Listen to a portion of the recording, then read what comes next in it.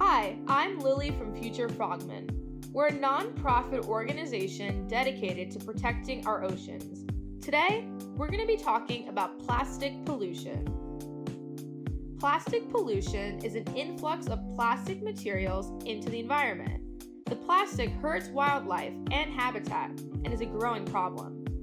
As a matter of fact, every year, over 8 million pieces of plastic reach our oceans, and they can last in the water for over 450 years.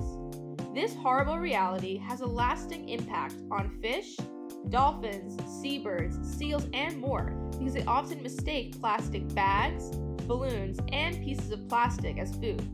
If that's not bad enough, the plastic is made from toxic chemicals such as colorizers and hardeners. If they don't kill the creature, they can foster mutations within their species.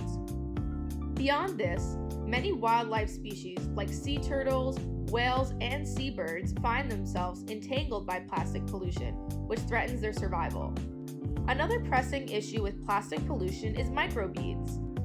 Microbeads are small manufactured plastic particles that are less than 5 millimeters, which do not decompose or dissolve in water. They're ingredients that are found in everyday products such as personal care and cleaning products.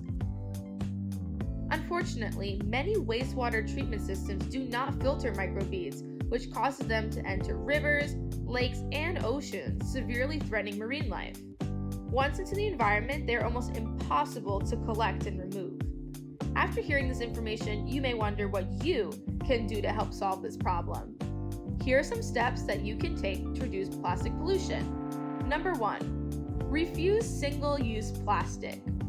2, use more reusable items such as reusable bags and water bottles. 3, purchase items secondhand and be resourceful. 4, support bans on plastic. 5, avoid products that use microbeads by looking for these ingredients. 6, participate in ocean or river cleanups. 7, recycle responsibly. And lastly, spread the word about this issue to others. The more people that know about this, the greater the chance we have to solve it.